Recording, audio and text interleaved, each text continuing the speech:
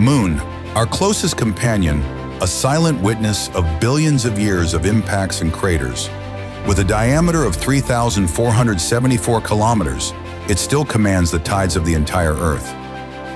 Mercury, the smallest planet of the solar system, scorched by the sun and plagued by extremes. At 4,879 kilometers across, it is barely larger than our moon. Mars, the red planet, a frozen desert that remembers ancient rivers. With a diameter of 6,779 kilometers, it is only about half the size of Earth.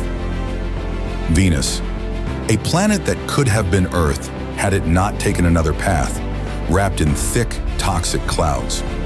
At 12,104 kilometers across, it is nearly Earth's twin in size. Earth, a fragile blue oasis of life, the only known world with a biosphere. At 12,742 kilometers, it serves as the standard by which we measure all others. Neptune, an icy giant on the edge of the system, with winds faster than the speed of sound. At 49,244 kilometers in diameter, it is nearly 4 times larger than Earth. Uranus, a tilted giant rolling through space in a bizarre sideways spin. Its 50,724 kilometers put it in the same class as Neptune.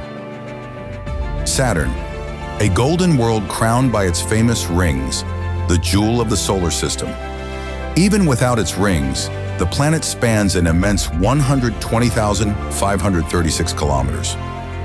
Jupiter, the king of planets, with storms and vortices larger than the Earth itself. At 139,820 kilometers, it could swallow all the other planets combined.